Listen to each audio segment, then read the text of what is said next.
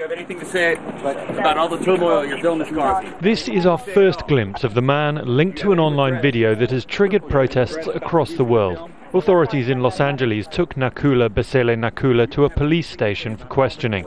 They want to know if he violated the terms of his probation after he was convicted of bank fraud charges 2 years ago. He's not allowed to use the internet or aliases without permission. Police insist he's not under arrest.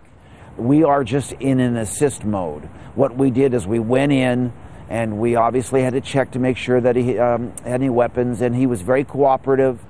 The film at the centre of all this controversy appears to have been shot in this building near Los Angeles.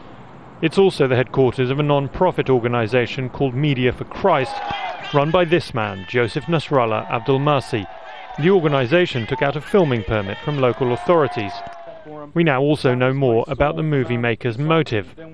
Steve Klein, who heads an organisation called Courageous Christians United, told news agencies the intention was to lure Muslims sympathetic to Osama bin Laden to see the film. Then they could identify and expose them.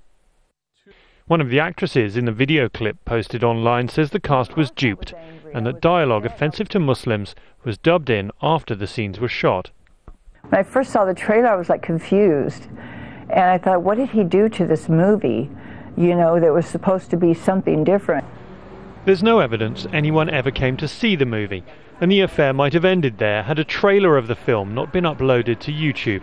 Then someone still unknown translated it into Arabic, after which the host of an Egyptian religious program somehow found the video and put it on TV.